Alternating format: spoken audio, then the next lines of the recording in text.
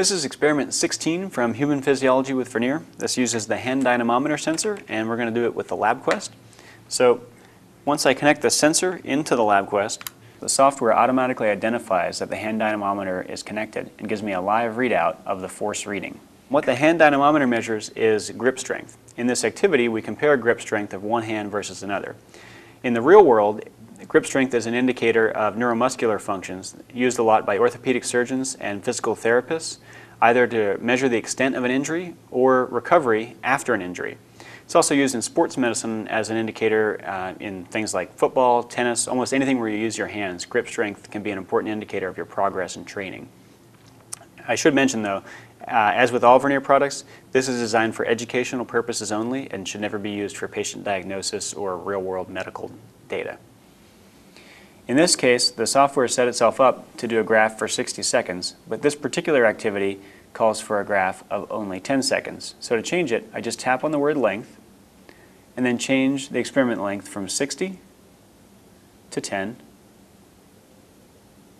and tap OK.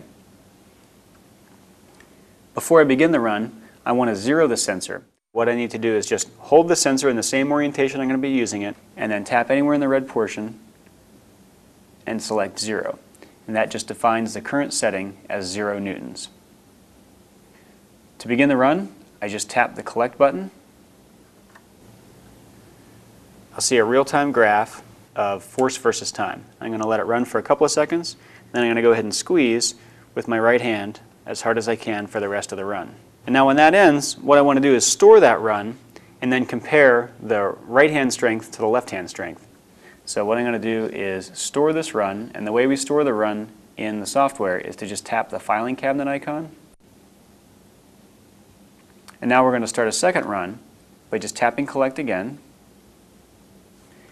We let it go for a couple of seconds, and then I'm going to squeeze as hard as I can with my left hand for the duration of the run.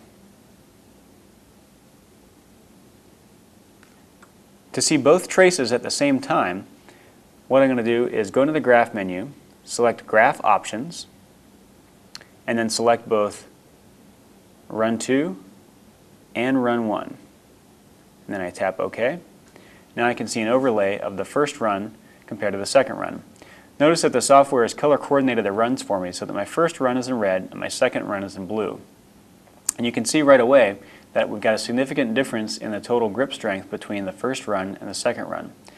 To put a little bit of a finer point on the analysis of it, what I can do is just select the region of the screen when I was squeezing the sensor, go into the Analyze menu and choose Statistics, and I want to select both my second run and my first run.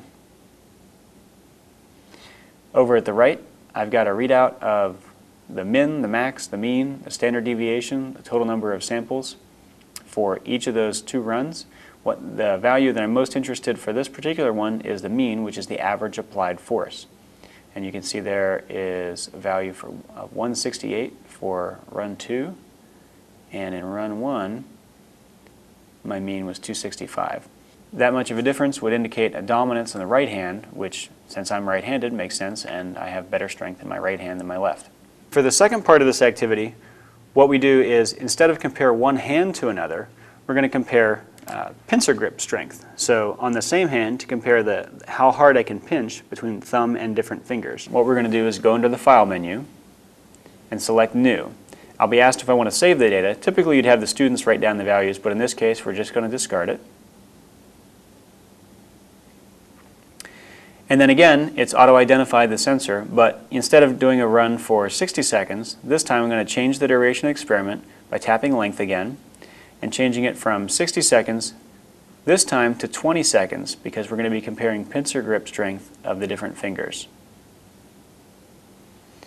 Again, before I begin the run, I tap anywhere in the red region and select 0, and that defines my current setup as 0 newtons of applied force. Then to begin the run, I tap collect, and I get a graph of force versus time. And I'm going to start with my pinky finger and grip as hard as I can for a couple of seconds. Then I'm going to switch to the next finger and the next finger. And lastly, I'm going to do my index finger.